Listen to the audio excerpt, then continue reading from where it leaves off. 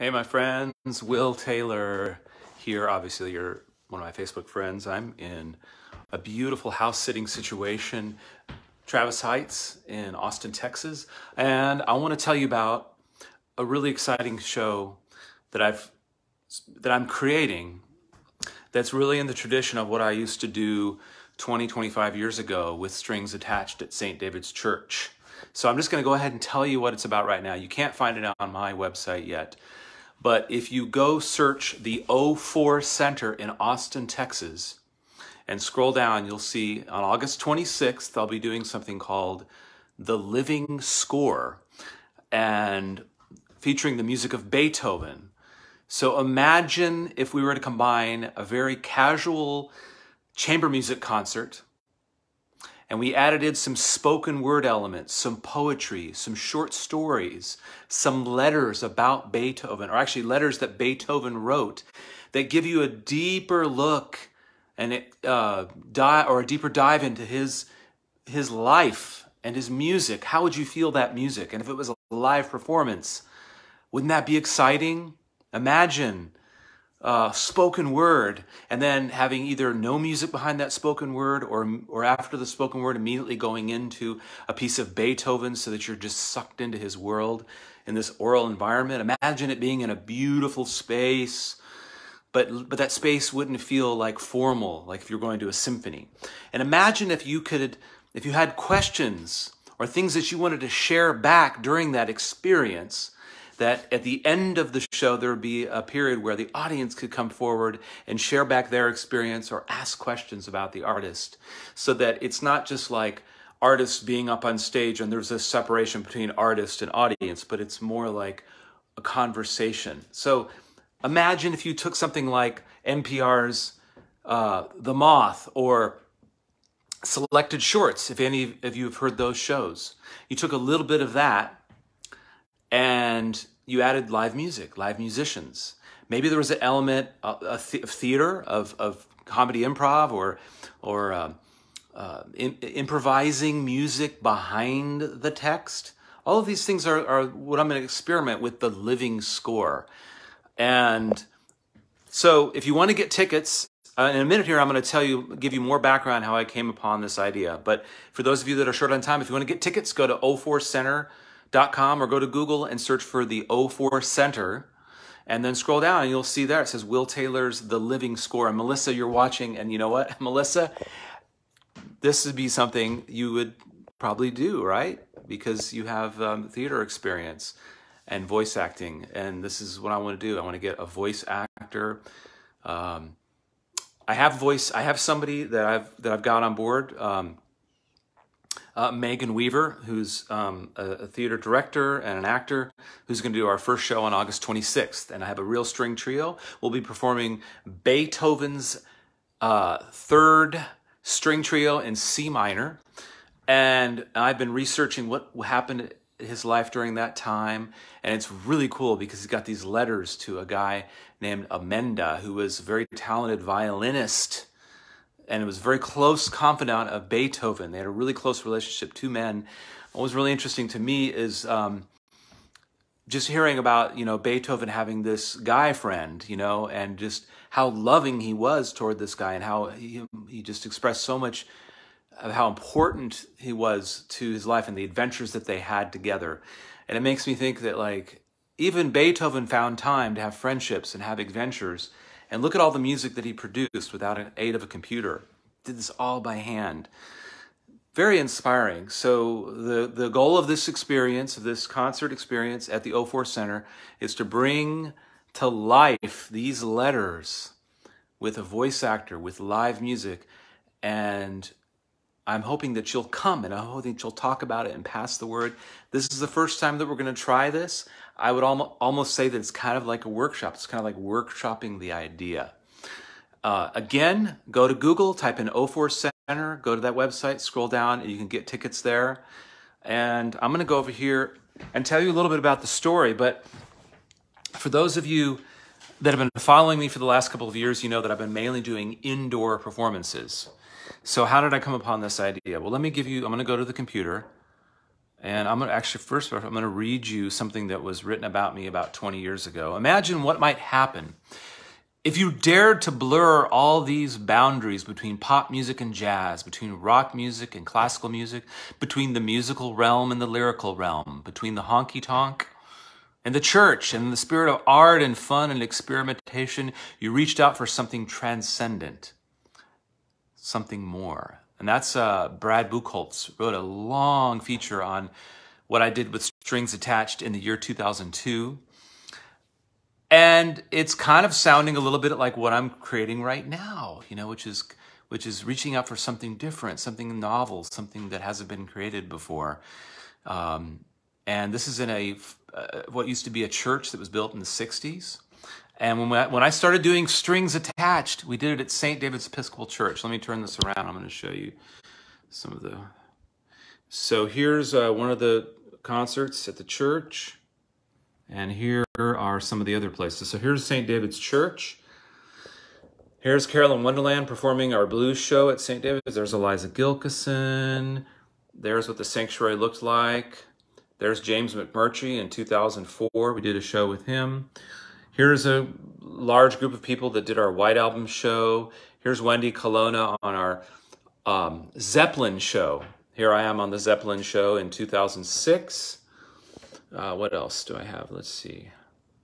Here's some other shows. Here's me with Shawn Colvin, 2004. And I was going to show you a little bit of that Shawn Colvin show right here. This is 2004. And let me make that full screen.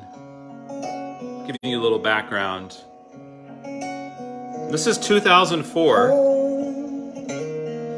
It's where I want to be. Pick me up and turn me round. I come home.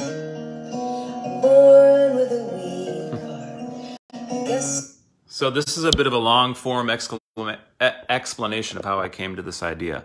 This is the long form part, but if you want to get the tickets, go to o4center.com or Google O4 Center, and you can get the tickets for the living score.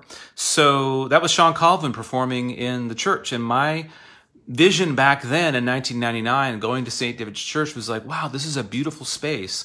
Why not bring pop musicians, jazz musicians, do strings attached? And my idea was to take their music and recreate it with classical level composition and arranging and present it as kind of a crossover. The same thing that Beethoven did with his music. You know, he combined jazz and musical theater, and then he was informed by music going all the way back to the beginning of music.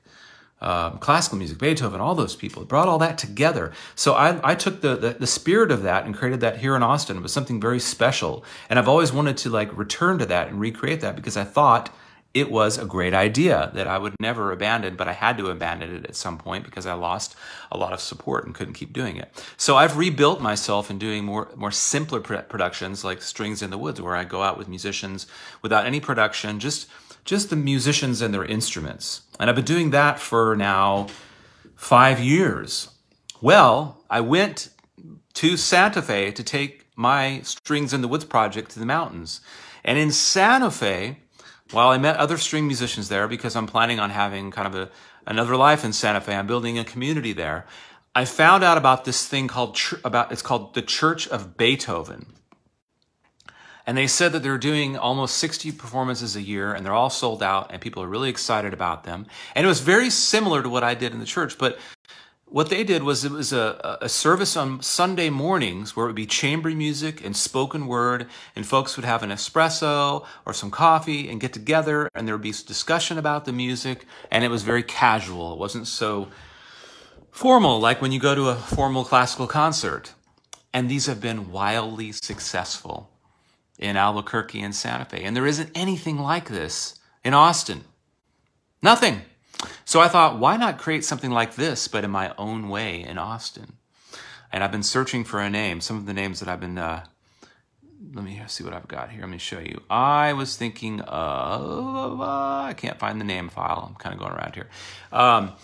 But anyway, I ran into, okay, well, let me back up a little bit. So imagine hearing like somebody like a performance poet really performing with passion, a poem about Beethoven. Or imagine hearing the Beethoven letters about the immortal beloved. Or imagine sourcing local poets or short story writers to write material specific to the theme, whether it's a composer or a style of music, jazz, folk music, impressionism. Imagine writing music about paintings and then having writers write poems and letters or stories about that and making performances and make this into a podcast. So I was inspired by the Church of Beethoven in Albuquerque to create something like this in Austin, but try to keep it still very simple. Like take what I did outside, which by the way, I've been doing outside. I've been reading poems, I've been reading essays and while the sun sets with live musical accompaniment, and people love it. And I've been incorporating that into the meditation. Sometimes I'll go straight from the meditation right into a poem, which Tara Brock does, and I've always loved that idea. So, if you just join me, I'm announcing my new show idea called The Living Score. So I thought, why not do this inside? Because everybody is going crazy with the triple digits outside. So let me show you a little bit about this amazing venue. I started looking, I thought maybe we'll do this at galleries, like the Blanton Museum, which we could do, unconventional venues where we can play acoustic music. Like I said, keep it simple, just like I have with Strings in the Woods. Simple production, acoustic music, just one spoken word artist on one microphone. That would be the most production. But we could add beautiful lighting, add theatrical elements to it. And I found this place called the 04 Center. And you're not going to believe it's so much like what I used to do at St. David's. So this is the 04 Center. And let me show you some of this is the light show. You can see. Sorry, I'm in vertical mode here. And it's been around since 2018. And they've had people like Shawn Colvin, a lot of the artists that I've worked with. And it's amazing production value, amazing lighting, amazing sound. The acoustics are great in there. That looks like Sarah Jarosz. But look at this lighting that they have. Unbelievable, beautiful, just gorgeous. So it turns out that I know one of the partners, and I met with him and tested out the hall. And so we're doing our first sort of show there to try this idea on August 26th, The Living Score. And you can get tickets at the04center.com. It's not on any of my websites yet, but I'll be announcing it. So imagine this poem.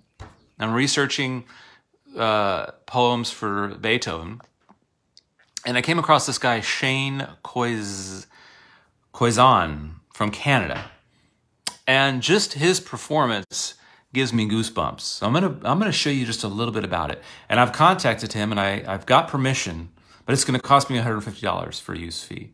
So I told him we'll wait to see what kind of tickets, what the ticket sales turn out to be, and then I'll get back to him. But maybe there's somebody out there in my audience that would donate the $150 so we could do this poem. I'm going to show you just a little bit of this, and it's spine tingling. Here is Shawn. I'm going to start at the top. Performance poet. You might say even a beat slam poet, but check it out. Listen. His father made a habit out of hitting him. See, some men drink, some men yell, some men hit their children. This man did it all because I guess all men want their boys to be geniuses. Beethoven. Little boy living in a house where a name meant nothing. Living in a house where mercy had to be earned. Through each perfect note tumbling up through the roof to tickle the toes of angels whose harps couldn't hold half the passion that was held in the hands of a young boy who was hard of hearing. Beethoven, who heard his father's anthem every time he put finger to ivory. It was not good enough. Isn't that incredible? Imagine somebody performing that poem and then immediately bringing up live string music. This is what I want to do. How profound that would be for everybody in the room to experience that. Imagine that performance poet and going straight into some music by Beethoven to sort of hear that in the music, to hear this man's interpretation of Beethoven's life. It was never good enough. So this is my idea. yeah, so that's my presentation. I think I presented it as best I can right now. And I'm going to read to you a little bit of the wording that I'm tossing around. So first of all, what's great about this venue is that it's indoors. Here's some selling points for you as a fan or somebody that is considering coming to a show. A lot of you don't want to go outside right now. My outdoor shows have completely, basically gone off a cliff. I have moved them to Barton Springs. I'm going to tell you about a Barton Springs thing I'm doing coming up. But this gives you an option for an air-conditioned venue. There's tons of free parking. It's centrally located. There's a full bar for those guests that are 21 and over. All ages are welcome. Kids are welcome. Patrons can eat dinner at Matt's El Rancho, which is right next door to the 04 Center. So you can go and have dinner at 6 o'clock, and then you can come in at 7 o'clock. The doors open, the 8 o'clock show. The venue holds up to 350 people. They have a choir loft. It's amazing. They're building a relationship with high production value with a lot of local artists. They've been doing this since 2018. The acoustics are amazing, and they are very artist-centered. They want the artist to be happy. So this is like my old formula being reborn in a new way. My old formula of doing shows at St. David's from 2000 to 2012 is, I see that how long I did? No, 2010, for 10 years, for a decade. And here's some of the wording I'm using. It's called Will Taylor's The Living Score, Beethoven, featuring a live performance of the String Trio No. 3 in C minor, improvised music, spoken word with Beethoven's letters, poetry inspired by his music, and audience Q&A. Imagine a casual concert experience that takes you deep into the life and soul of the music and its creators. Something presented at an unconventional venue where guests can enjoy a glass of wine, acoustic music, and a few passionate spoken word recitations of poetry, letters, and short stories. Think of NPR's The Moth or selected shorts, but with live music and audience participation through Q&A and shares. Performers will include a string trio with my good friends Christabel Lin and Tony Rogers, and spoken word with Megan Weaver. That's my basic description that I have right now. And, you know, I want to draw in a little bit of history, like how did this idea come to be? Well, I was doing a lot of these elements in Strings in the Woods. I've brought in poetry into my meditations outside, and people were responding to it. The poetry of Mary Oliver especially. But also my dad is a poet, and I grew up around poetry readings as a kid. And my dad had a bookstore in Austin in the early 80s. And he would have poetry readings and jazz jam sessions. And there was a punk club in the basement called Voltaire's Basement. So I first went to my dad about this idea, and I want to involve him, but he doesn't want to do an indoor show just yet because of COVID. Also, my dad and I produced a collaborative recording called Bloodlines in 1990 that was his poetry and my music, and it was improvisations based on his poetry. So it's been simmering around a lot, and I'm really excited to announce that right now. It's called The Living Score. The music of Beethoven will be featured at the first event on August 26th, and you can get tickets at the04center.com. You can Google that in, the 04 Center or 04 Center here in Austin. It's a beautiful location. I'm really excited about it. I'm really excited to announce that we'll be going indoors. And if this, it's been getting a good response to those that have been talking about it too. And if it seems like it's something that gets the support in the Austin community, then we may do this monthly. We'll see, or seasonally. All right, so on to the next thing that's going on this month is that I pivoted my outdoor Strings in the Woods shows to be called a new thing called Strings at the Springs. And if you're interested in coming to our next Strings at the Springs, this coming a week from today, August 21st, we're going to feature the music of the Beatles.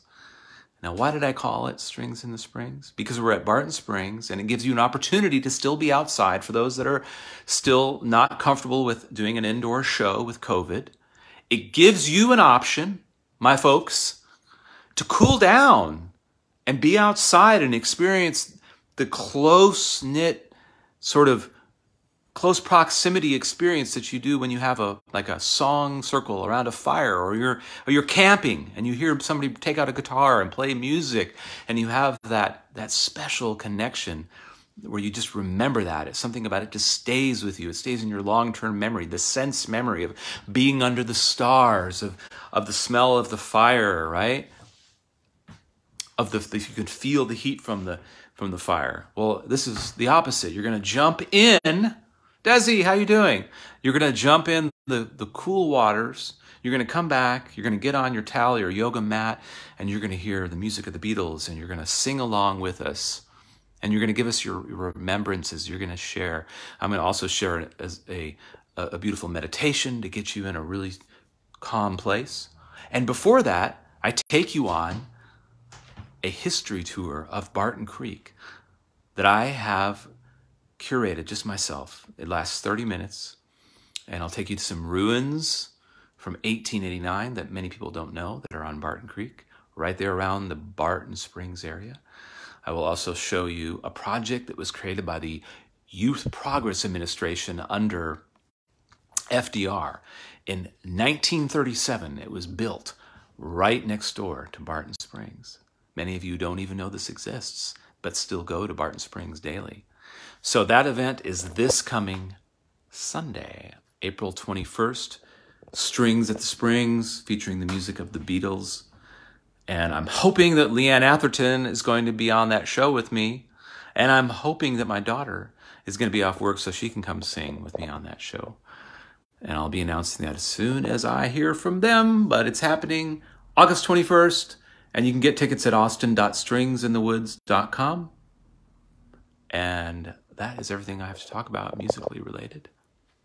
Love every one of you. This has been my long form update to recap The Living Score, a new show that I've created, or that I'm creating with some great artists, including a spoken word theater director. Megan Weaver is premiering on August 26th, and then August 21st, Music of the Beatles at Barton Springs. I hope to see you there.